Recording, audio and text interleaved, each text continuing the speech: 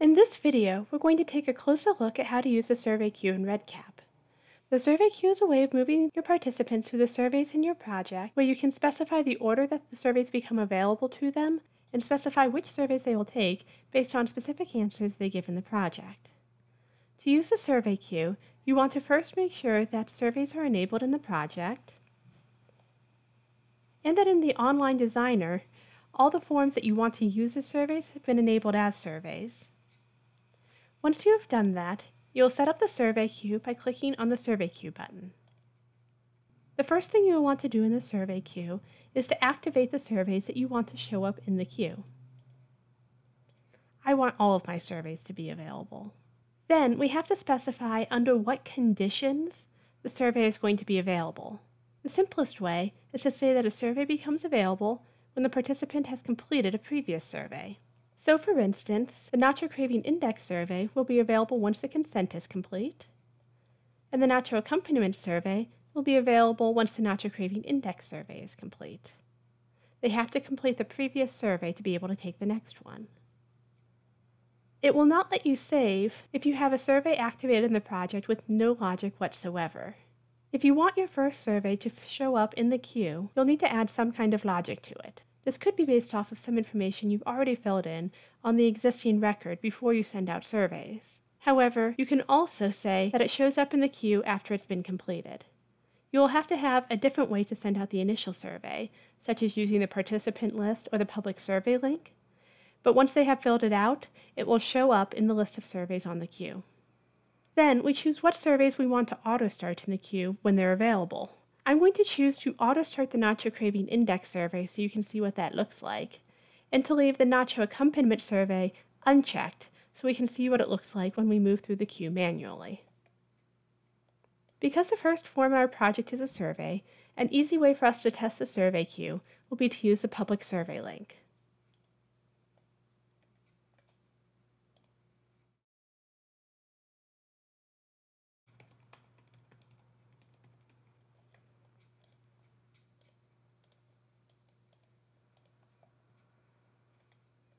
And submit the file. Once we've done that, because we had the Nacho Craving Index survey set to auto-start, it takes us directly to that survey.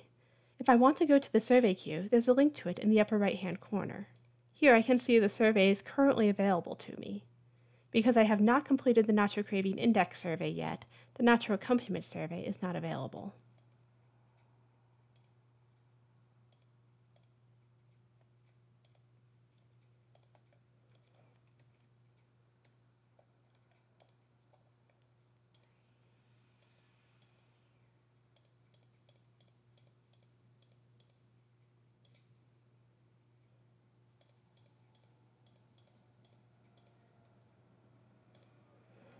Now, submitting the Nacho Craving Index survey, it takes me to the survey queue because I did not tell it to auto-start the Nacho Accompaniment survey. I can begin that survey by clicking on the Begin Survey button.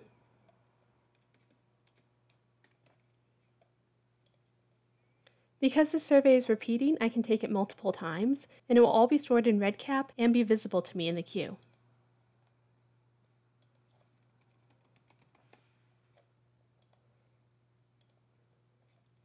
When you submit for the last survey available to you in the queue, it takes you to the queue page. You'll be able to see the termination text that you may have specified in the survey settings at the top of the queue. I can also get a link to the survey queue so that I can return easily. If you have a repeating form that you're using as a survey, they'll be able to take it again by clicking the Take this survey again button. The options you use when you set up a survey virtually all work with the survey queue. The only exception that you have to be aware of is this optional auto-continue to the next survey. This option can create some issues with the survey queue. The survey queue would move to the next survey where the logic for if it should be available is complete. Auto-continue to the next survey wants to move you to the next survey in the list, regardless of any logic you may have specified. The two features can conflict with each other, and when that happens, the auto-continue seen here is the one that takes priority. So if you're using the survey queue to move your participants through the surveys, you're going to want to make sure that the Auto-Continue to Next survey in the survey termination options is unchecked. However, the eConsent framework that many people are now using to consent their participants electronically is completely compatible with this survey queue. If I have the eConsent framework turned on,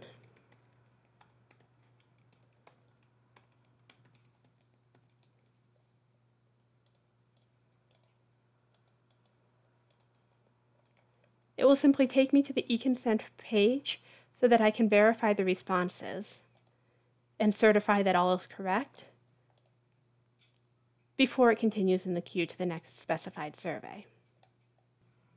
The survey queue also allows for more complex logic on whether or not a survey should be available. For example, I have a question in my survey asking for consent. If they choose yes, they consent, I want them to be taken to the Natural Craving Index survey. Because the Natural Accompaniment survey is only available once they've completed the Natural Craving Index survey, I don't have to worry about my participants accessing that without consenting to the process. However, I do need a place for my non-consenting participants to go.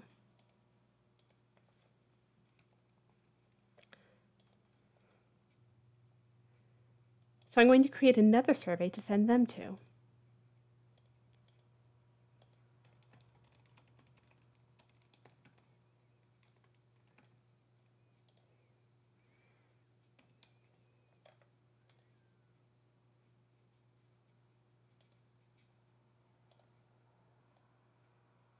I add that to my survey queue and say it's available when consent has been completed and when the consent variable equals no.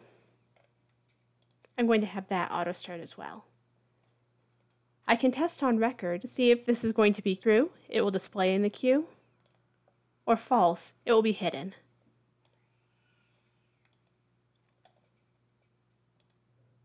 So if I take the public survey now,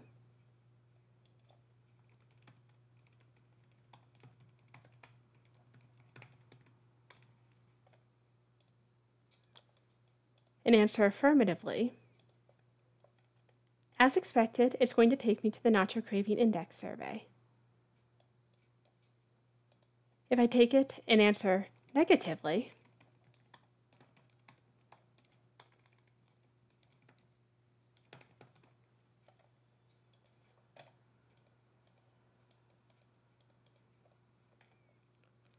it will take me to my DNQ survey.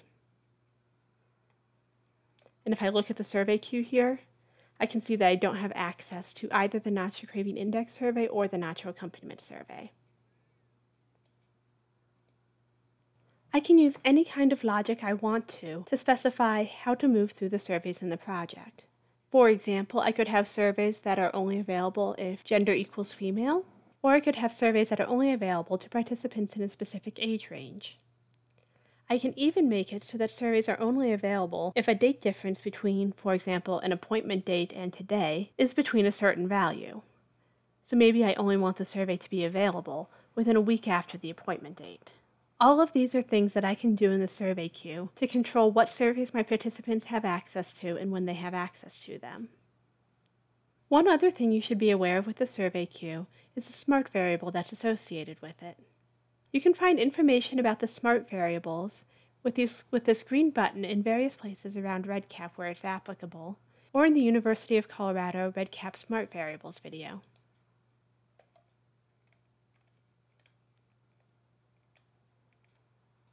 The relevant SMART variables for the survey queue are the survey queue URL and the survey queue link. With the survey queue URL, it will provide the URL to the survey queue for the record that you are working with, no matter which record you are working with. It will identify the record and find that specific URL and provide it for you. The survey queue link provides the same information but in link form, and it allows you to customize the text so you can show how it displays. Places where this can be useful are, for example, if you want to send a confirmation email after they complete the survey.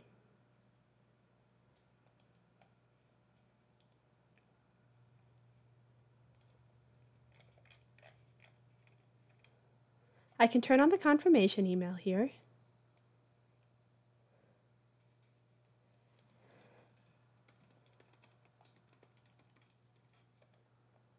and tell them